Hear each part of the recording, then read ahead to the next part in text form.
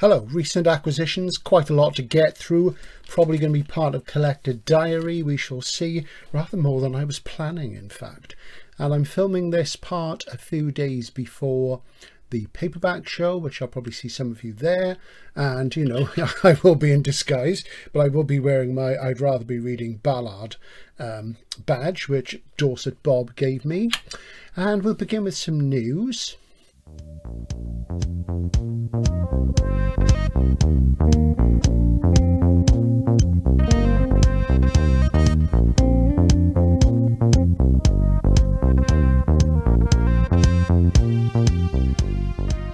So the good news is I've been in touch with Chris Beckett this afternoon, just briefly, and he is writing again. And if you don't know Chris Beckett, this is one of his wonderful short story collections. There will be an overview of his work on the channel soon because I'm a big fan. There's an interview with him on the channel from about a year ago.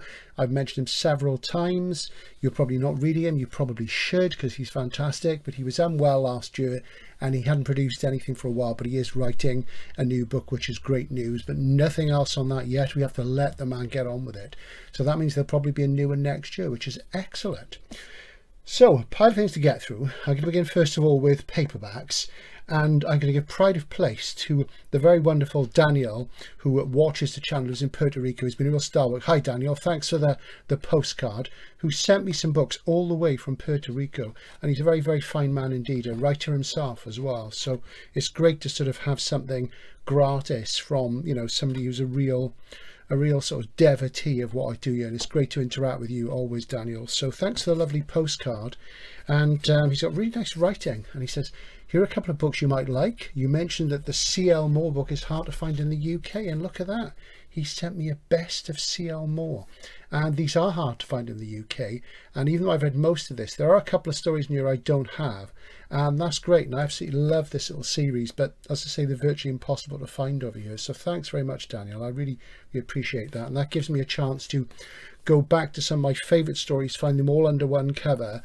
Excellent. So I do love C.L. Moore. She's very, very important, and probably my favourite pre-Golden Age post-scientific romance writer, I would say. So there you go. Also, Daniel sent me this wonderful little door of the Fall of Chronopolis, which I already have a UK one. I read it many years ago, but it's nice to see a door one for my little door collection. Isn't that fantastic? This is an amazing book. If you haven't watched my Barrington Bailey overview, which I posted a couple of weeks back, do, because if you like pure SF and you're not reading him, you really should.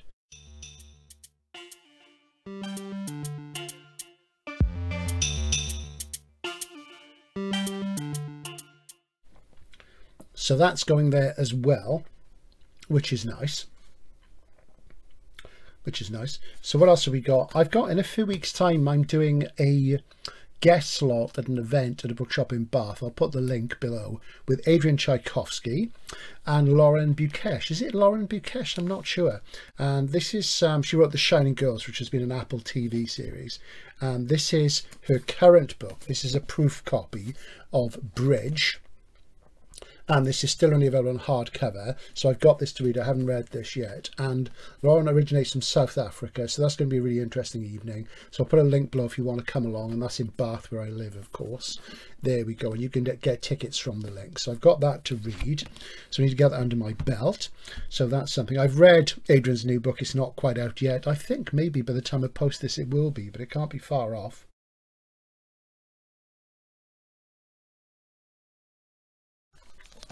So what else do we have? What is on trend at the moment on SF Booktube? Well, thanks to those little tykes Matt Defoe and his fellow Canadian Richard Rempel at Vintage SF, and I think maybe Ira at SF Worlds of Wonders involved with this as well. They're very much into their James H. Schmitz at the moment, the Talsy Amberden books, and I've got the trilogy, and I haven't read anything by him for quite some time, though I picked up The Universe Against Her the other day and had a look at that, and it has sort of reawakened my interest, and I thought, am I sort of going to go for hardcovers, because there's Sidgwick, and I do like Sidgwick, so I decided to plump for it because there's not many nice copies out there, and you can't get the first one in hardcover in the UK. You can't get them anyway, they're out of print, but the first one was never published as a hardcover in the UK as far as I can tell. So I got the second one, the Telsey Toy, here in Sidgwick, and that's a first. Very, very beautiful, I think you'll agree, and absolutely lovely. And you do see this around now and again, but really, really nice little October hardcover. And I did have a door one, and I gave it to my friend Nick, so you know, because I've got a Hamlin, you know, which is really, really nice. And then of course, is that the second one or the third one? I can't remember.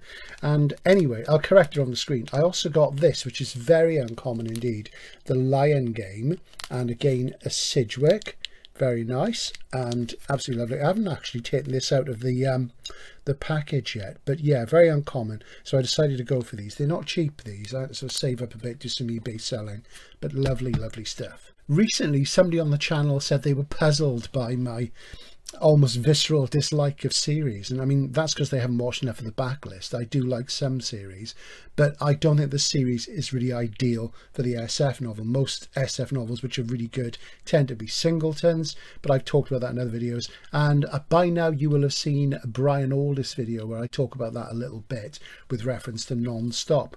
But we are in series territory today, so what else do I have? So just looking here and looking at some publication dates, because a couple of books here which I haven't had before.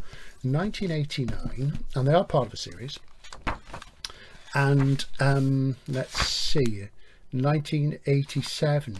So I'm going to show you two books by Chelsea Quinn Yarborough, who I really like. There is a video in the early days of the channel. There's going to be a new one. I've mentioned her several times.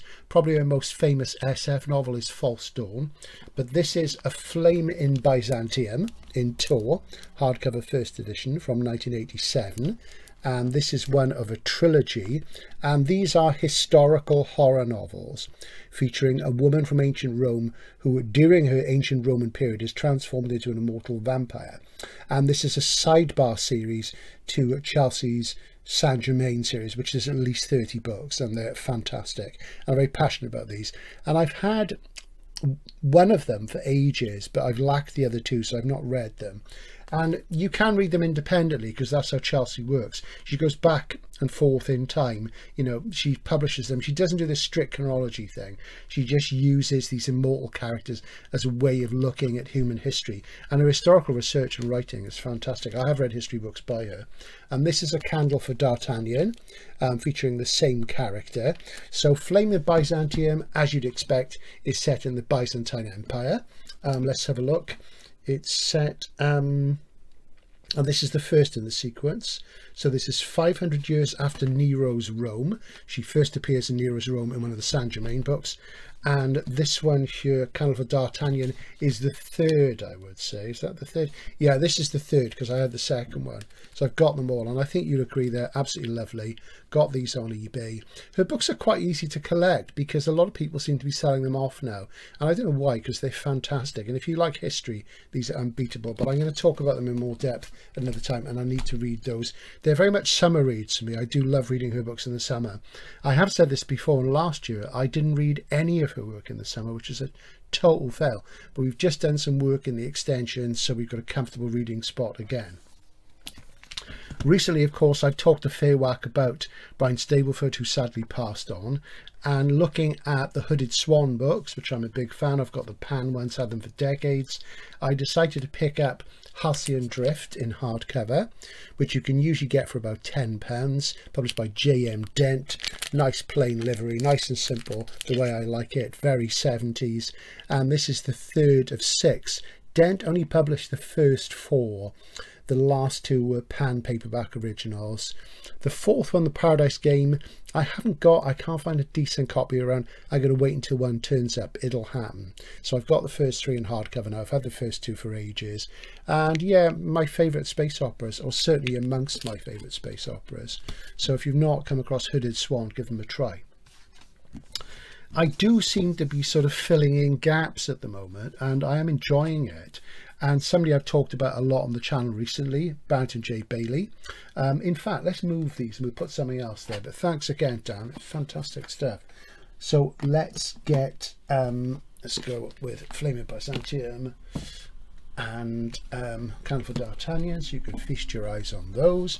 On the edge there is Barrington J. Bailey, as I say, and I decided to upgrade to a couple of hardcovers because not all his books are published in hardcover. It's the sort of middle period ones, the 70s ones, when he was with Allison and Busby, and you can pick them up quite reasonable prices.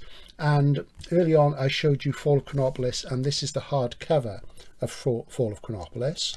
There we go, and quite plain, really nice. One of my favourite books by him, great stuff.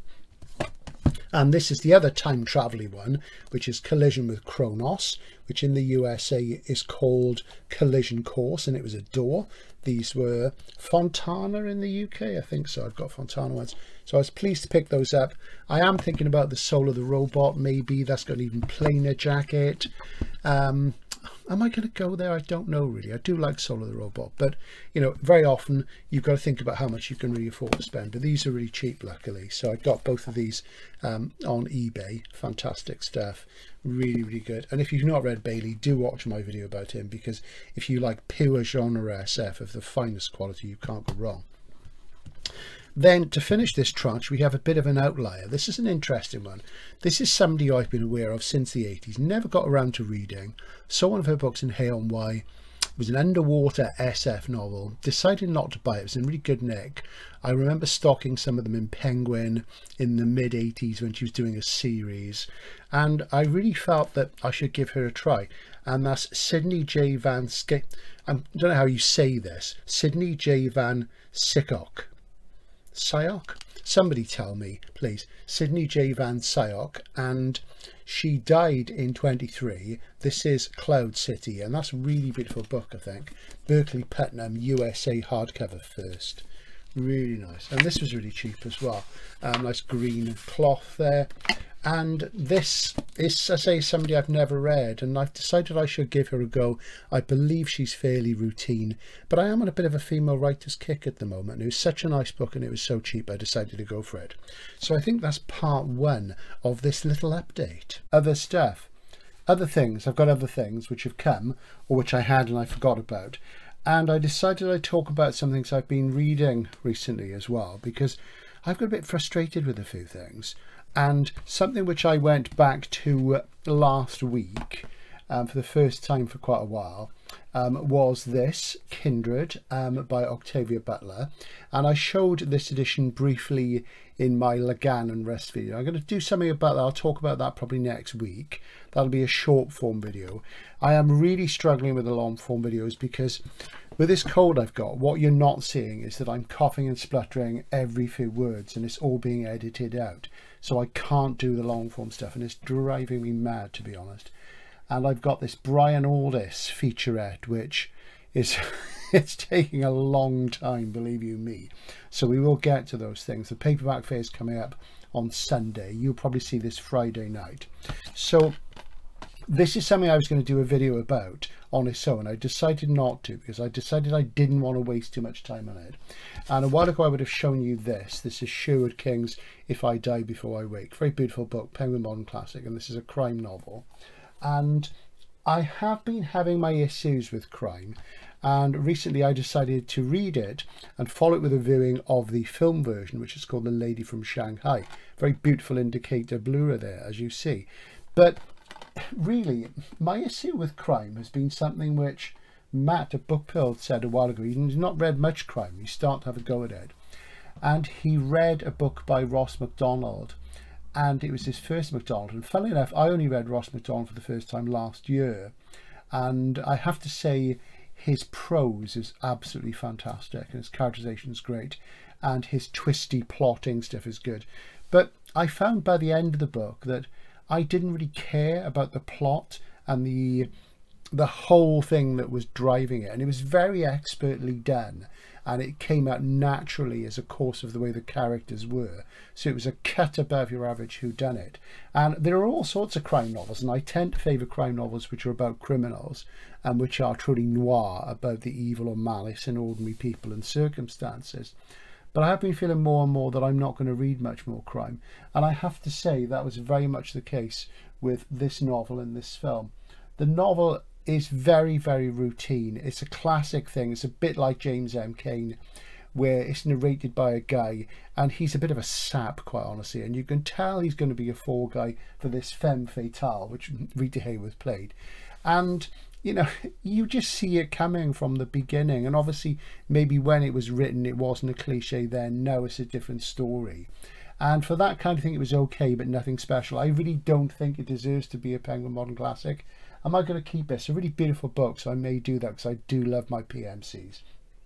But the film, which has Orson Welles as well as Rita Hayworth, and who's one of Wells's abortive projects, is just dreadful. It has a few virtues, but it's that classic thing of you've got a novel with a perfectly good plot that would have made a good, twisty, quite exciting film with the right director, and they threw in lots of other stuff and pulled a lot of the guts out of it, and it just doesn't come together at all. It's a really terrible film.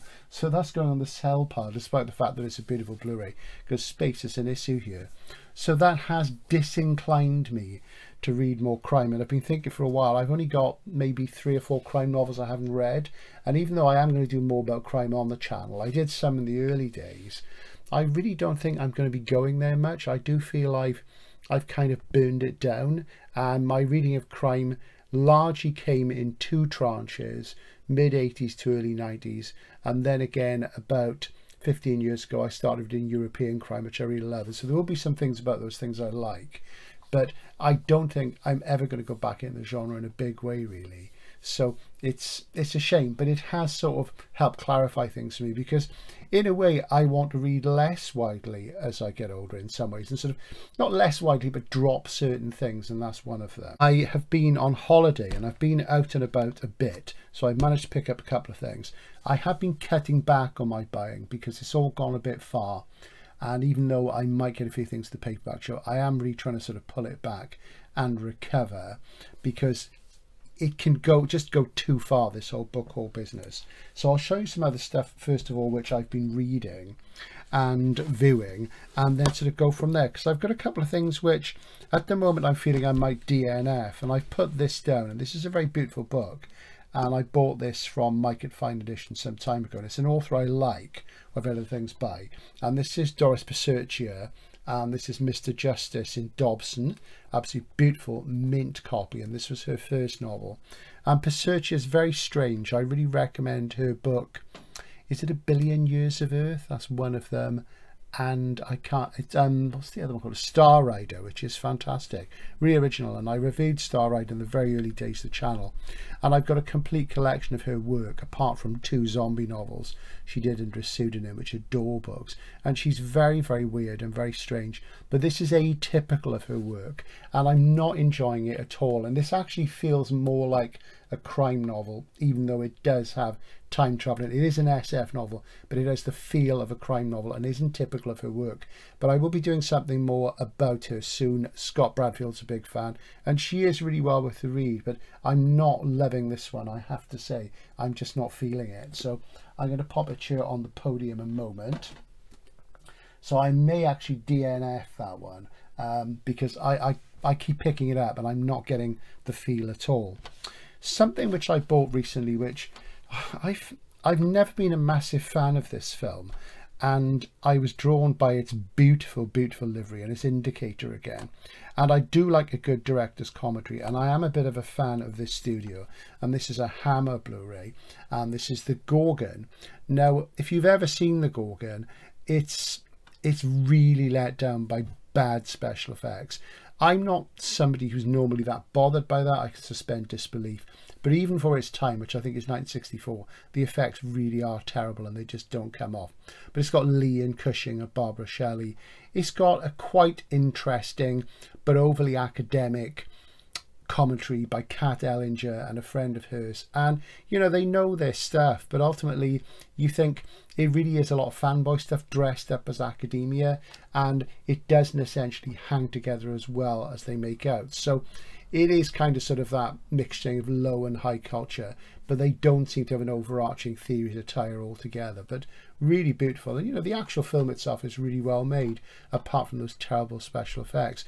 The one thing that neither Ellinger or her chum mentioned in this, and they covered all sorts of things in the commentary, is of course Shamblo by C.L. Moore, which has to be the most famous way that the Gorgon myth has been transmuted and transformed and pushed into the 20th century, you know, and anybody who really knows their pulp fiction would know it, and they don't appear to. So I guess that says a lot.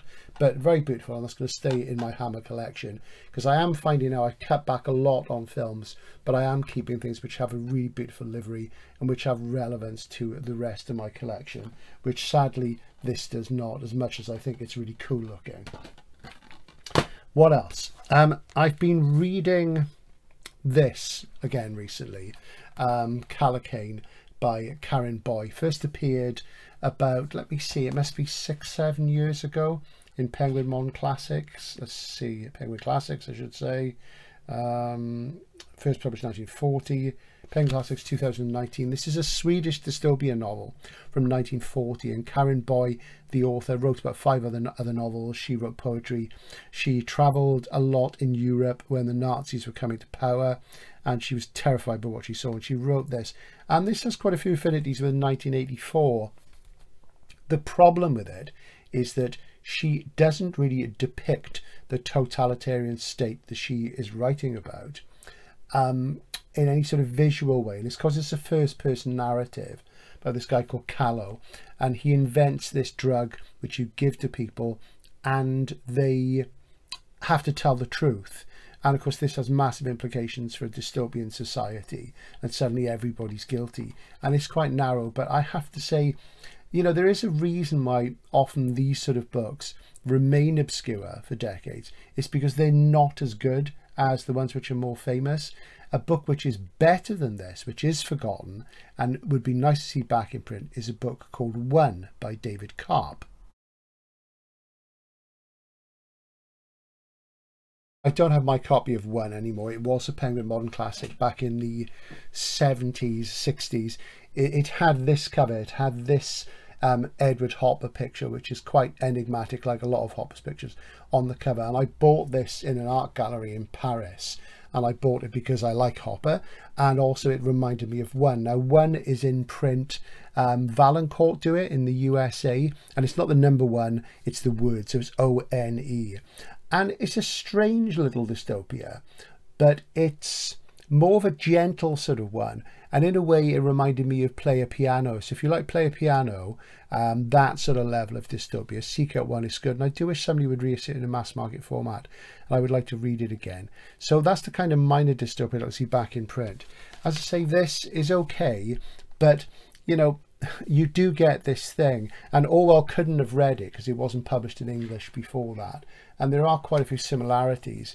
But of course, the thing is with mid-20th century dystopian fiction, it grows out of the political movements of that time. So it's based on real things. You know, it's based on communism. It's based on fascism.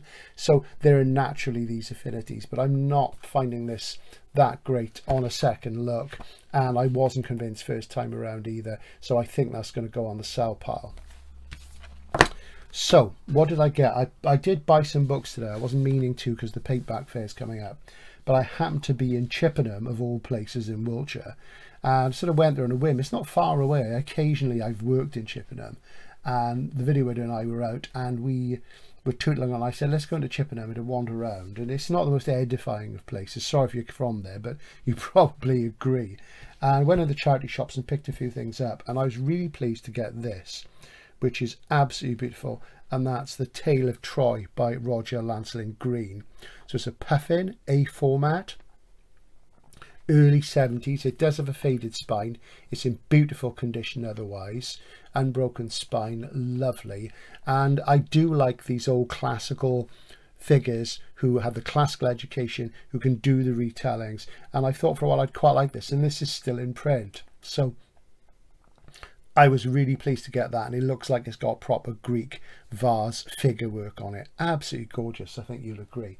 So that one is one to go on the read pile. I mean, him, Henry Treece, who was the mentor of the brilliant British crime writer Ted Lewis, and Rosemary Sutcliffe, you know, Robert Graves, these are the people, you know, if you're going to read about that stuff, go with them. You won't really do any better. And Mary Renault as well, of course. Then I got a Silverberg, and I cannot remember this edition, and I think this probably might have had a Jim Burns illustration in hardcover. I need to look it up. This is one of the later Madripoor books. This is The King of Dreams. Fundamentally, I bought this because it was in A format, unbroken spine, and because it was Silverberg. And even though I'm less interested in Silverberg after 1980, I thought, you know, for $1.99, you can't really go wrong, and it's beautiful. And I'll probably read it one day, because I am going to read some more of Robert's later works. I've read some, but I do have the urge to do more. So that was a really nice little pickup. This is entirely a nostalgia buy, and this is a book I didn't think I'd ever pick up. And I'm sure I must have flicked through and read a bit of it back in the day, because I used to sell this all the time, and its sequels, and they were really popular. And this is The Many-Coloured Land by Julian May, which is the first of the Saga of the Exiles. There were 4 of these, and there was a adjunct volume called The Pliocene Companion, and absolutely beautiful, pan and fantastic condition, $1.99. And this is for my nostalgia collection. And it's interesting looking at the back, the people who like this. Science Fiction Review give it a glowing review, and Science Fiction Review is a good magazine. Zelazny thought it was really good. Fritz Leiber thought it was really good. Vonda McIntyre, all, you know, trustworthy names. So I probably should go back to it and have a look at some point and do a nostalgia read, because these used to be absolutely massive, really huge, early to mid 80s. They started to fade away a bit towards the end of the 80s. But really great stuff. Lovely, beautiful book. That really does take me back. Give me a warm glow. Pleased to get that. And you've got to buy the A formats when you see them in this nick. To finish off today, this is something which I already own in a hardcover first. And I was amazed to come across it. I need to clean up a little bit, but it's in fantastic condition. It has a price clip on the inner flap. But this is a UK hardcover, and I think as such it's at world first, I think, as well, of Kazuo Ishiguro's Never Let Me Go, and I got this for $1.99. Isn't that absurd? $1.99. And the only real flaw, as I say, is the price clip there. There's a little bit of wear at the back of the DJ there, but I'm going to cover that. I need to take this offending sticker off. And even though I've got a copy, I couldn't leave it there. I thought this has to be rescued and go to somebody who really wants a first. Obviously, I'm going to stick it on eBay and try and make a bit of money on it, as you do, but fantastic. If you haven't watched my video about Never Let Me Go, it's a few months back, do watch it. So that's it. I think this might be it for this week. I'm trying to finish this oldest video up, and you know, that'll probably be the next thing you see after this. But as I say, it's really difficult for me to sort of speak for very long at the moment. It's been like that for weeks, so I do apologize, bear with me. Thanks to everybody who's commented about the 7,000 subs and the advice and the ideas and the fact you like the way the channel is. I do want to make it better.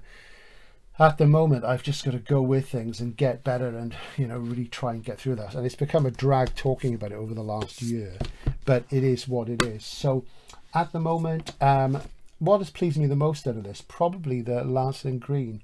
What has pleased me the least? Well, it was almost certainly the film of The Lady from Shanghai.